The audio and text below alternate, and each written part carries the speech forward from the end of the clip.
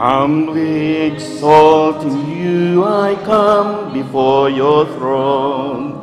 Rejoicing in your presence, I worship you alone. Great King eternal, Ancient of days, I know you're worthy of my praise. I will glorify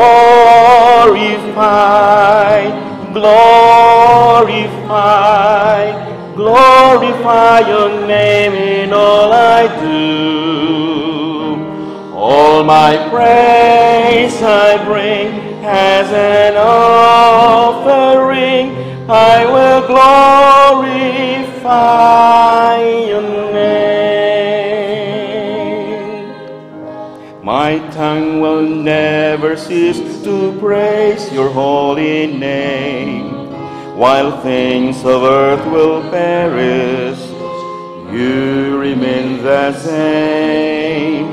From the depths below to the heights above, nothing can separate me from your love. I will glorify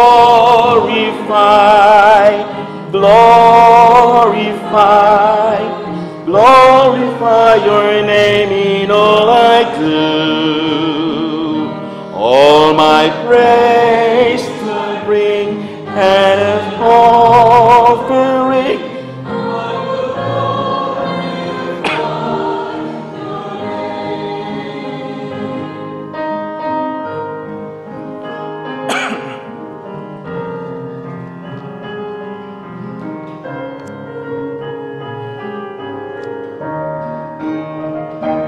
All my praise I bring as an offering. I will glorify your name. Okay, we're gonna sing that maybe next time. And thank you very much.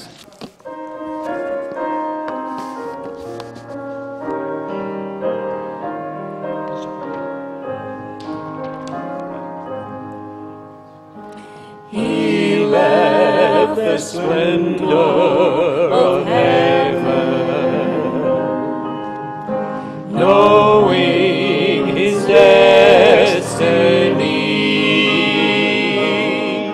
was the lonely hill of Golgotha, there to lay down his life for me.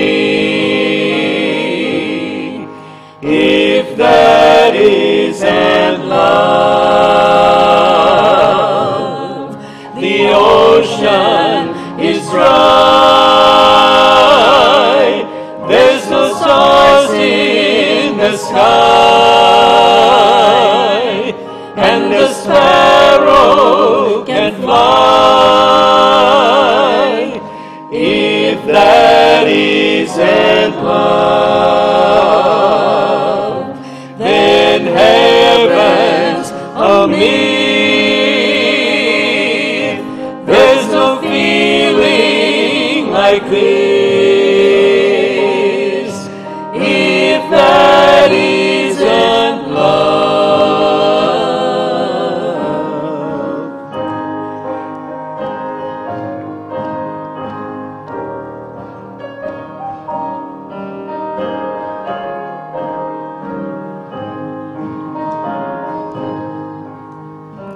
even in death he remembered the thief hanging by his side. He spoke with love and compassion. Then he took him to paradise. If that isn't love, the ocean is dry.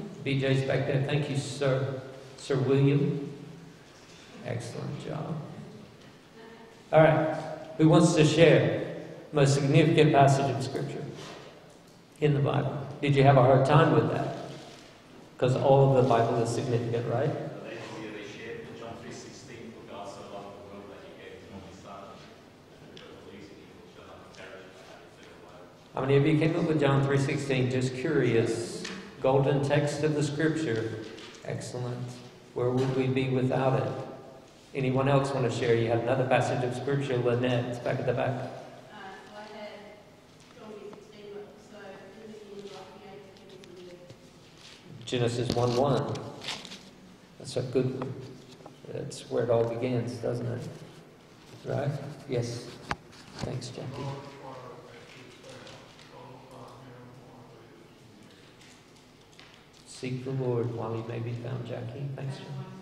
In the beginning was the Word, and the Word was with God, and the Word was God. I love having people in church who know the Word. The same was in the beginning with God. That's Jesus. Amen. John 1:1 and 2, I think. Anyone else want to share? Most significant passage? Yes, Nori. Galatians 2:20. I am crucified with Christ, nevertheless I live. Yet not I, but Christ liveth in me. And the life which I now live in the flesh, I live by the faith of the Son of God, who loved me and gave himself for me. Amen. Church, you ought to just say amen right there. Right? I am crucified with Christ.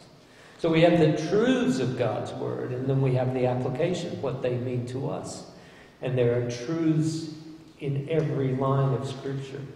And I believe that every line of Scripture is significant. But there are times in our lives when there are certain passages of Scripture that are significant for us. And as we've been studying through John 17, I have felt the weight. Can I use that word? Not the burden, but I've felt the gravity and the weight of this passage of Scripture to the point where I'd be willing to suggest to you that John chapter 17 is one of those most significant passages of Scripture. I would also include the book of Romans, the first 8 or 9 chapters, but I would certainly also include as a chapter to go to, Romans chapter 8. I love that passage of Scripture so much. But we are going to work our way back into John chapter 17 this morning, and there should be several passages on the Scripture on the screen for you to look at this morning as we work through that. But because I believe that John 17 is significant, and one of the reasons that I'm saying that to you, as has been read this morning from Hebrews chapter 4, is that the Lord Jesus is our high priest. And when we're thinking about the high priestly prayers of Jesus and the high priestly work of Jesus for us today, then we have the foundation for that in John chapter 17. And it gives us a clear insight into the God of the universe, the Lord of creation, Genesis 1:1 that it was read, and the Savior for each and every believer. Now listen to this. For each and every believer, I believe it has the power to transform our walk with the Lord and give our journey of faith purpose, direction, comfort, and encouragement. It can be like our daily intake of spiritual nutrients. Ian Griffith Thomas says that in this chapter, the disciples obtain a fuller revelation of their master than they had ever known before. They had walked with him, they had ministered with him for 3.5 years. And in this moment, as they have left the upper room and are headed toward the Mount of Olives, toward Gethsemane, toward his betrayal, toward that prayer of agony, Jesus reveals more about himself to his disciples, to his followers, than he ever has before. It is as if we are like, when we read John chapter 17, it is like we are having that holy hush, like the priest of the Old Testament walking into the Holy of Holies, into the tabernacle. It is a blessed and vital insight into the very heart and mind of God himself, where we are allowed to see his glory and his nature, his plan and his purpose and activity for each one who follows him. Can we bow our heads in prayer this morning as we look into the Scripture specifically? Lord Jesus, I pray that you would open hearts and minds. I pray that you would give me clarity of thought. Help me to be able to deliver the word that you've given me this week from John chapter 17, Father God. I pray that it would be a blessing to each and every heart in some way, and draw us closer to yourself. Give us what we need, the tools that we need, the equipment. As you say in your word, you equip us for every good work. Equip us, dear Lord, this morning for the work that you've called us to do. In Jesus' name I pray. Amen. This high priestly prayer of Jesus, which I'll read with you in just a minute, I'm going to give you just a few things about this prayer. It is a prayer of praise to the glory of God. We talked about the glorious nature of God last week. It is a prayer of intercession for the followers of Christ, both his disciples who were on hand, but the last part of the chapter certainly includes everyone who follows him later. It is a prayer of the foundations of the past and future prophecy. So we have two important things that Jesus is doing here in this prayer. He is reminding us of the foundations before the world began, of who he is with God himself. And he reminds us of future prophecy, that he is coming again. It is a prayer of mission. The Lord's simple plan for us in a world that does not know him is to live for him so that we can be that testimony, that complete witness for God as we live in this world. It is a prayer of unity for everyone who claims the name of Christ. As I said before, as we looked at John chapter 17 specifically, we looked at the glorious nature of God. The highest goal of Jesus was to glorify God. And Jesus also asked the Father to glorify him in two different ways, both in authority and in presence. Because those are the two elements of glorification. The authority that he gave Jesus, the Lord of the universe, the Lord of creation, and Redeemer of his people. And he also gives us his presence, just as we've seen in the Shekinah glory in the tabernacle, so we see the glorious presence of God in our hearts today, in the Word of God, with the Spirit in our hearts. We also see that Jesus says that he is glorified in those who are given to him, that his followers bring glory to him and are also glorified in himself. So if you missed last Sunday's message, that was it in a nutshell. A very concise nutshell, I must admit, but it is last Sunday's message, very quickly summarized for us. But as I read through this part of the passage this morning, I want you to also look at the generous giving nature of God. And that is our main theme this morning, is to look at this generous nature, generous giving nature of who God is.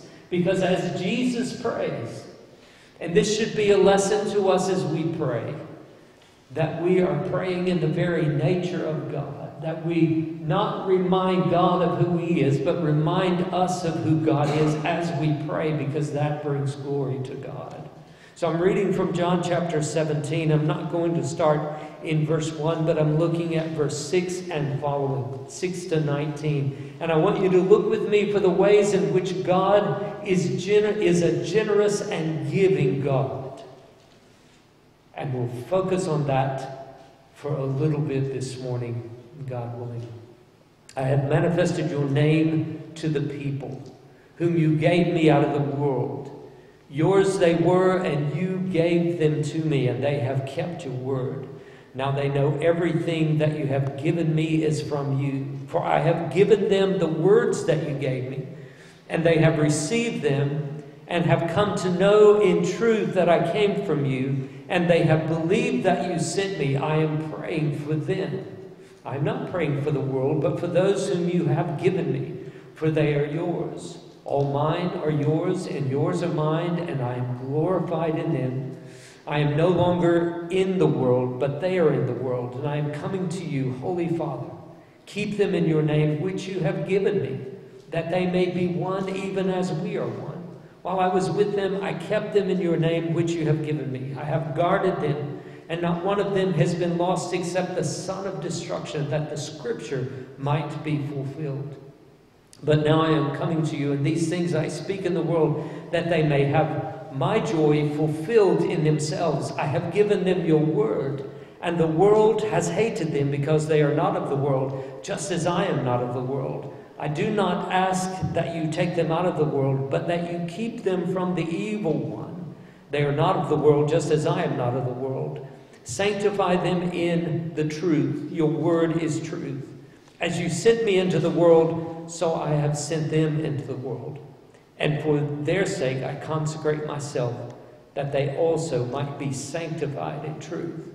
Now, if you've read that with me through this morning or listened to the reading of the Word of God, you would understand that there is so much in this passage of Scripture that we could take verse by verse or theme by theme. There are many themes that are present in John chapter 17, and there's a lot of different directions that we can go. But I really was compelled this week to bring you this message on the generous giving nature of God as we see in this passage of Scripture. As Jesus is praying this prayer to the Father, and in this particular instance he is praying specifically for his disciples, it is full of what God has already given him and given his disciples. And that's significant for me, and it's something that I think we not only need to know about, but it is something that we need to cherish. And so I'm going to look specifically at the generous nature of God this morning. In James chapter 1 and verse 17, every good gift and every perfect gift is from above, coming down from the Father of lights, with whom there is no variation or shadow due to change. Every good gift comes from God. We know that. Luke chapter 6 and verse 37 and 38. Judge not, and you will not be judged. Condemn not, and you will not be condemned. Forgive, and you will be forgiven. Give, and it will be given to you. Good measure, pressed down, shaken together, running over, will be put into your lap. For, look at that last part of verse 38, for with the measure you use, it will be measured back to you. God is an abundant giving God. There are two verses from Ephesians that I want to read to you this morning. Ephesians chapter 1 and verse 3. Blessed be the God and Father of our Lord Jesus Christ, who has blessed us in Christ with what? With every spiritual blessing in the heavenly places. Ephesians chapter 1 verses 7 to 8. In him we have redemption through his blood, the forgiveness of our trespasses. And listen to this, according to the riches of his grace, which he what? Lavished upon us. Oh, that deserves just to step back and think about the fact that the riches of his grace are lavished upon us.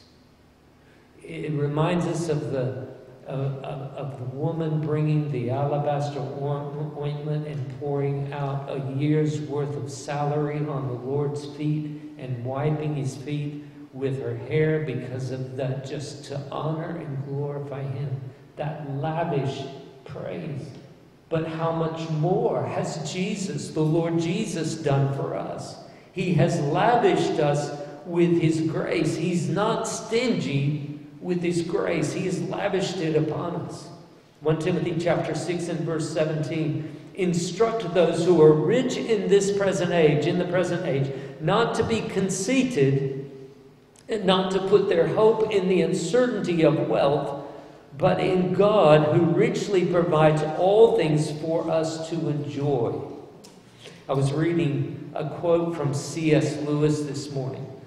In one of his books, he talks about the fact that if we love something that is not going to be with us forever, it is wasted love. That's interesting, isn't it? If we love something that is not going to be with us forever, I know you can take this for what it's worth. I know there's a lot of furrowed brows this morning. I love my house. I love living in my house. I love my wife's new kitchen. I still haven't found everything yet, but I actually love going home and being home. That's who I am. But my house is not going to be there forever. I thank God for a roof over my head and four walls around me and drafty windows. I thank God for that. But that house is not going to be there forever. That's not where it's a creature comfort that I love, but it's not something that I put my hope in, right? It's not something that all of my treasures are there in my house. and God willing, my treasures are laid up in heaven. Some of my treasures are in my sock drawer, because I love socks, don't I, honey? I'm just joking. Stay with me. Right? Don't put all of your love in something that is not going to be here forever, but love those things that are eternal, because in heaven, that is where we are going to spend the rest of eternity. I don't even know if that's the right thing to say, because what is the rest of eternity? We will be in heaven for eternity. That's more correct, isn't it? Right?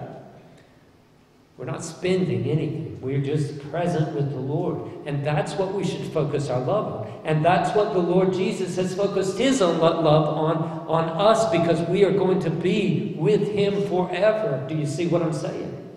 Yeah? So he is focusing his love and attention not on the material things of this earth, but on the things that are going to be with him forever. Take a moment to reflect on the goodness of God's grace to you.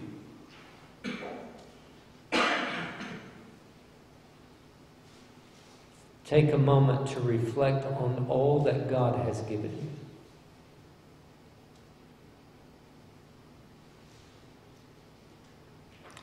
It's too hard to do in a split second, isn't it?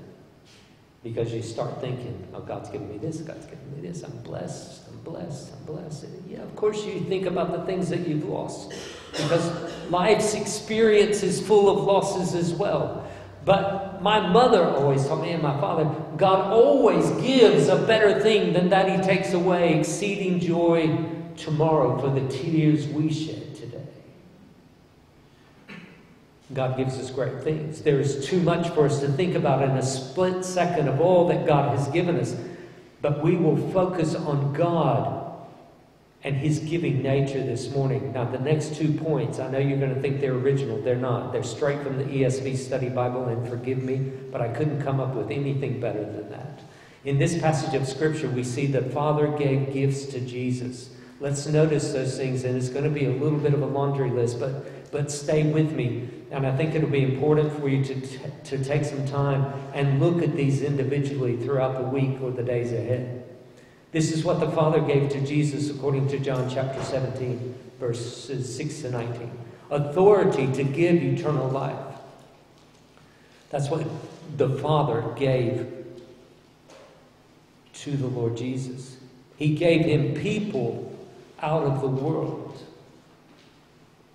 Have you ever thought about the fact that you're a gift from God to the Lord Jesus? A work to accomplish. That's what he gave to the Lord Jesus. His words, his name, his glory. That's what John 17 teaches us, that the Father gave gifts to Jesus. In comparison, see what the Son gives to believers, to his disciples. In chapter 17, verse 2, we see that he gave to his disciples and his followers eternal life.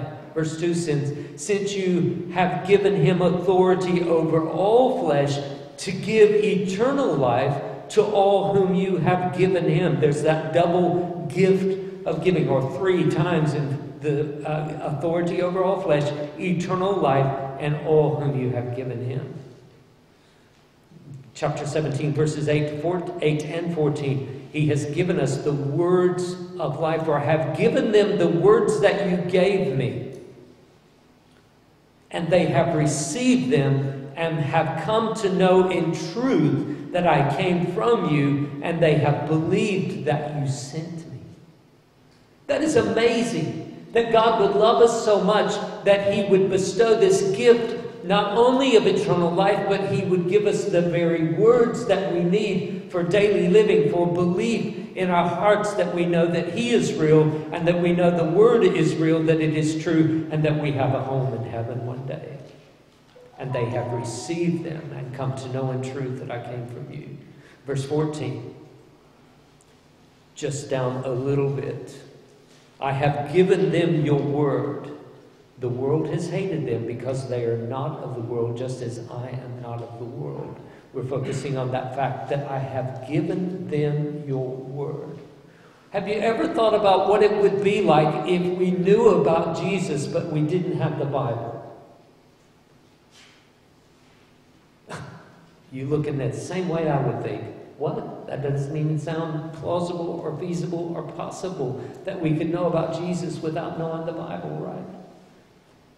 God has given us both the Lord Jesus' life as well as the very words that he spoke and the inspired word of God so that we would know him more fully. And just as I said earlier, as the disciples were with him for those 3.5 years of ministry, and Jesus taught in parables, and they stood back and said, what is he saying now? And then Jesus starts speaking clearly, and they go, oh, you're not speaking in figurative language anymore. Now we understand what you're saying. But Jesus is praying so clearly here. He is praying to the Father, but his words are instructional both to his disciples and to us to reveal the very nature of God.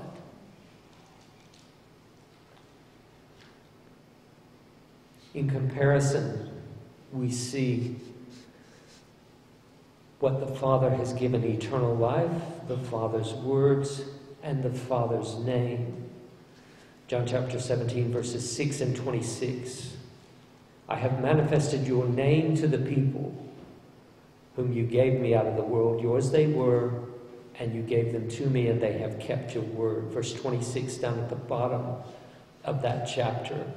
I made known to them your name, and I will continue to make it known, that the love with which you have loved me may be in them and I in them. There is our love theme this morning.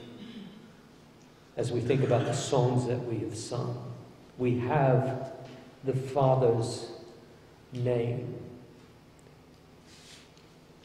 We also have the Father's glory, chapter 17 and verse 22.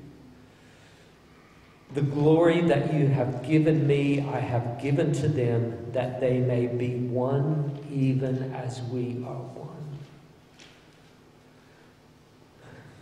There is almost always, unfortunately, in every church that I've been in, an element of disunity. It's a sad, dare I say, condemning, I use that word lightly, not heavily, but a sad fact about Christians is that there is disunity because we lose sight of the most important things. I might come back to that in just a minute. So we don't just have life, but we have eternal life. And the life that we have on earth, John chapter 10 and verse 10 says we can have it abundantly. Verse 9 says, I am the door. If anyone enters me, he will be saved and will go in and out and find pasture. The thief comes only to steal and kill and destroy, and I came that they may have life and have it abundantly. I am the good shepherd. The good shepherd lays down his life for the sheep. Can you take a minute and do a little bit of discerning test in your own brain this morning? Everybody needs to do this day by day. What in your life is life-giving and God-honoring and will take your mind toward eternity?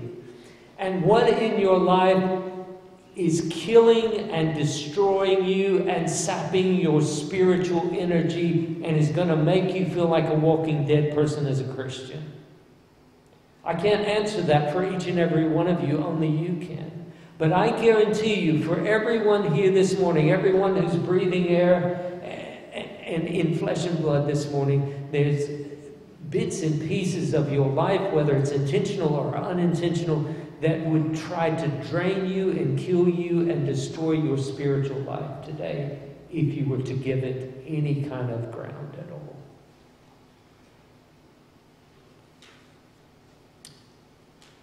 God says he's given it to us abundantly. There's that generous nature of God. I came that they may have life and that they have it abundantly. We don't just have the Father's words, but we have all of the words which the Spirit reminds us of his words. 2 Timothy chapter 3 and verse 16. All scripture is given by inspiration of God, and is profitable for teaching, doctrine, reproof, correction, instruction in righteousness, that the man of God may be perfect, thoroughly furnished or equipped unto every good work. I'm assuming you know the Word of God. Most of you do. You're just a little bit shy and backward, you know. God has given us all that we need for life and godliness. If you don't have this marked in your scripture or some way highlighted or written down, I want you to do it, because it is one of the most powerful verses in the Bible. You've heard those superlatives before, but here it is again. 2 Peter chapter 1, verses 3 to 4. His divine power has granted to us all things that pertain to life and godliness. He has granted to us only just a little bit. No. Only what you need for Sunday morning. No. Only what you need in the middle of the night when the baby's crying. No. Only what you need when somebody's a little bit gossipy in your ear. Oh. No. The scripture says His divine power has granted us, here's the generous nature of God, granted to us all things. What does all mean? All. It means everything. Don't doubt God's word. Don't downplay, don't discount, say, well, God gives me everything I need, but. You know, He doesn't understand what it's like for me to go to work in the morning in the city and be on that train with those people. And all the things that they are talking about and doing. And I have to rub shoulders with them day, but God doesn't. God knows all about it. And God, in His wisdom and grace and His generosity, has given you all things that pertain to life and godliness. Look at the rest. Through the knowledge of Him who called us to His own glory. How about that? Well, we could camp there for a little bit, set up the tent, build a fire, have some hot dogs, sausages, snacks, whatever you want to have. Wouldn't that be good? Through the knowledge of Him who has called us to His own glory and excellence, by which He has granted to us His precious and very great promises, so that through them you may become partakers of the divine nature, having escaped from the corruption that is in the world because of sinful desire. Do you see why I think that's important for us to know?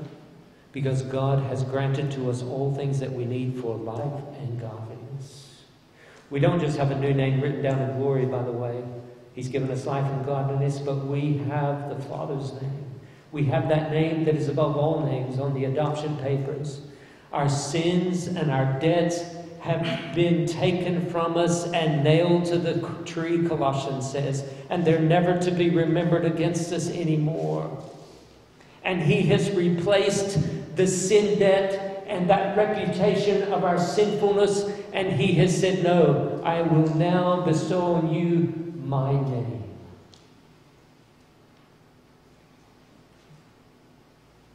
And it's so much more than we can ever imagine. His name that is above all names. Whereas once we were the children of wrath and the children of the evil one, now we are the children of the heavenly King, Lord of lords, and there is no one who can take that from us. When I was growing up, we used to sing a song, I'm a child of the King. Did you guys do that, Joel and Dolly? I imagine you did. Lena, did you? Of course. My Father is rich in houses and lands. He holdeth the wealth of the world in His hands. I'm a child of the King. We don't have just the glory of being adopted into the family of God, but we share in the very inheritance that God has given us in Jesus. We are joint heirs with Him. The scripture is full of the generosity of God. However, there is one passage that comes back to mind frequently, and it is this, from Romans chapter 5. Therefore, since we have been justified by faith, we have peace with God through our Lord Jesus Christ. Through him we have also obtained access by faith into this grace in which we stand, and we rejoice in hope of the glory of God.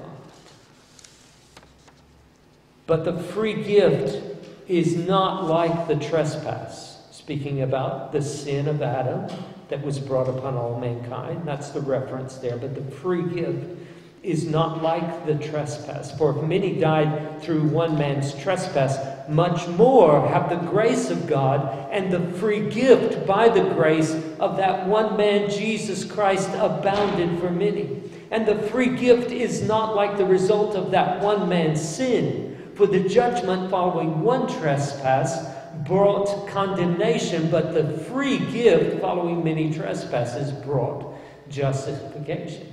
For if because of one man's trespass death reigned through that one man, much more will those who receive the abundance of grace and the free gift of righteousness reign in life through the one man, Jesus Christ. I'm skipping down to verse 18 in Romans chapter 5.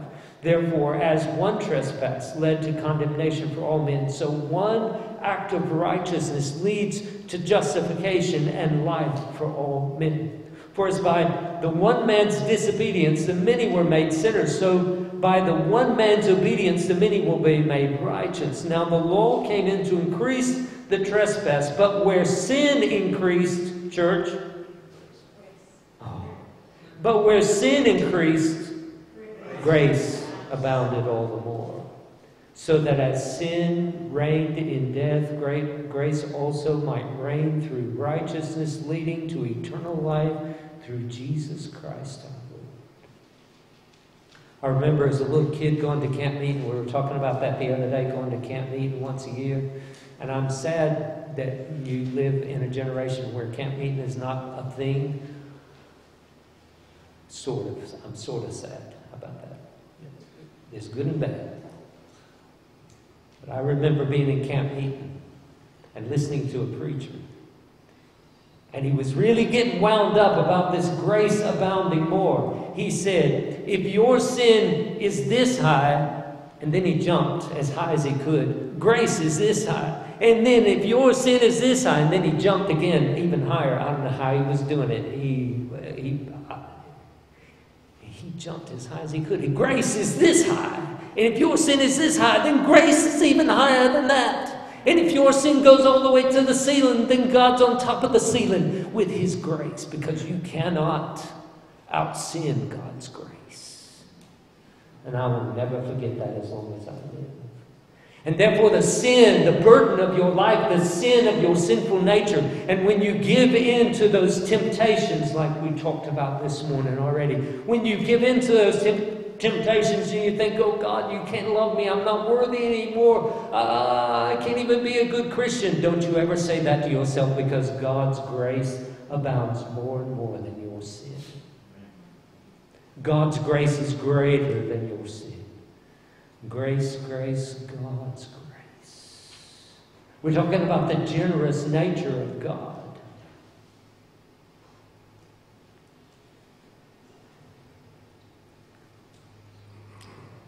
That word grace comes from the word charis, the unmerited favor of God to man. God is not surprised by your sin. He is not shocked by your sin. He is not stumped by your sin, because grace has covered it all.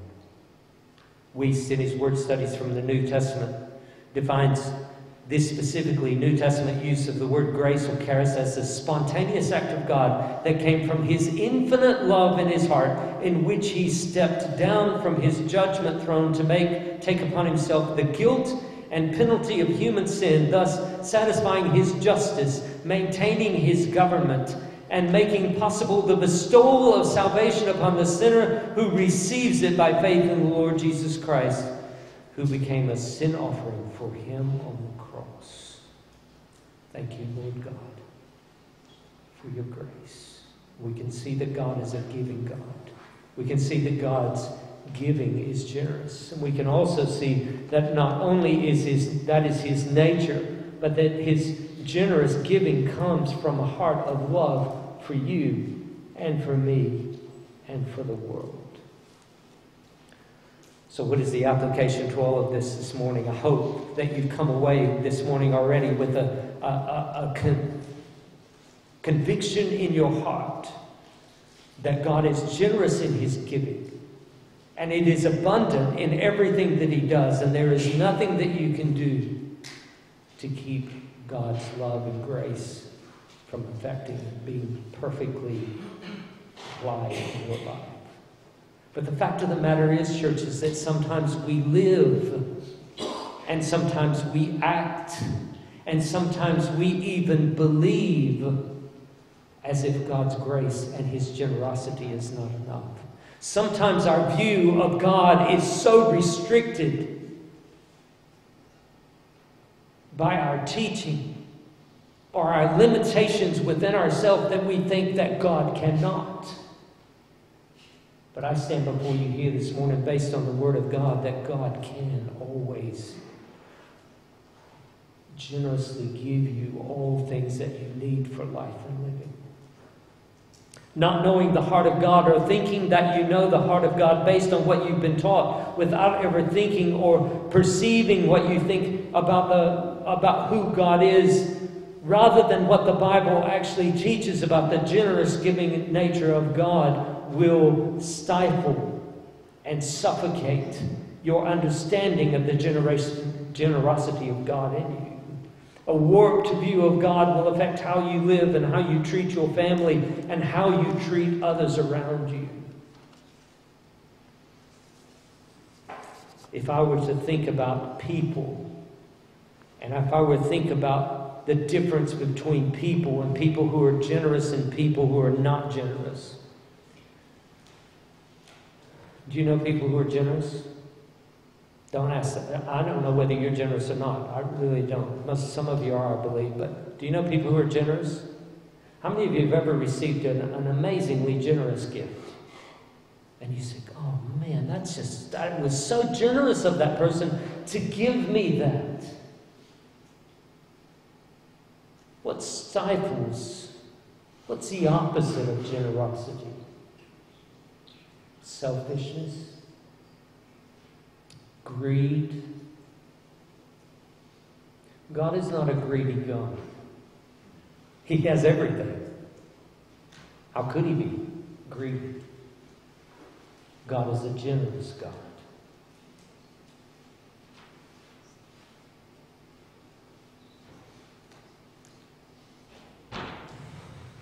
A restricted view of God, of what God can do to supply your needs, might be hindering your view of the generosity of God.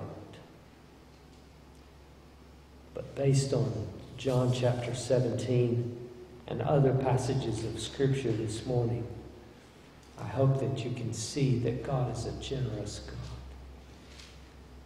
Then you might be asking, why don't I have a Mercedes? Why don't I have a new kitchen?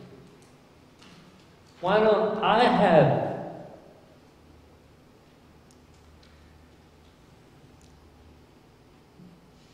Listen carefully. This is going to help you. When God allows you to go without on this earth, it is because of his generous nature to prepare you for a life that is far greater than our temporal life on this earth. Do you hear me? And hear me well. When God causes you or allows you to go through grief and heartache and disappointment and discouragement, it is to allow you to put your faith in the God who never ever fails you. It is to prepare your heart and mind, because if it were not, if God gave us everything materially that we need on this earth, we would be completely completely happy with that, and we would never want to be in heaven. We would just want to live forever on this earth. But God has riches stored up for us that are far greater than anything this world can ever give us and provide for us. Do you understand that? Oh, don't be discontented. Don't be disheartened. Don't be discouraged. Our God knows everything that He's given us, what we need for this life and the next. Lord Jesus, may one word or two words based on the Spirit of God's work from the Word of God find lodging in hearts this morning, that we might be the people that you have called us to be. We thank you for who you are. Thank you for your generous nature to us, God. Thank you that you've called us here together in this place. And Lord, I pray that you would bless our final few moments together this morning. In Jesus' name I pray. Amen. Joel, would you like to come, please?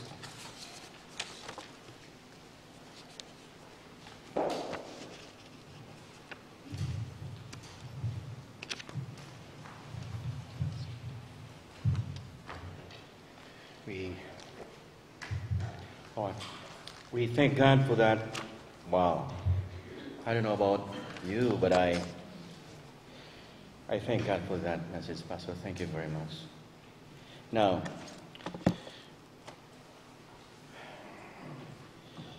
I don't know, I was contemplating, going back with those years, days, weeks, in my life. We have only the memories and experiences. Before us, I don't know how long will the Lord allow us to, be here on earth.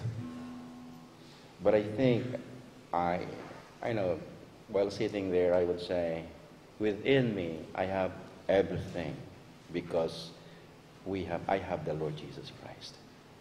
So this morning, I think the last song that we're going to sing today, as we face the new week, may we have the passion for this God, the generous God that we have, that we focus ourselves to Him and nothing else. Shall we all stand, please, and let us sing prayerfully. Look at this verse or these songs. May this be our prayer. All right?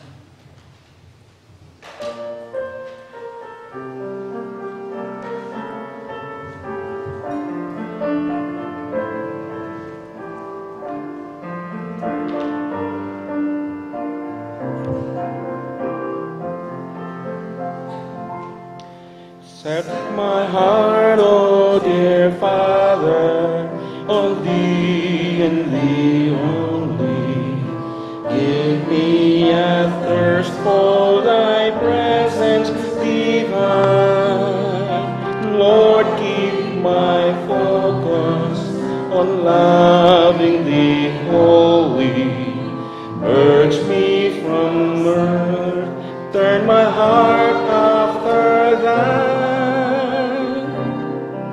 A passion for Thee, O Lord, set a fire in my soul, and a thirst for my God.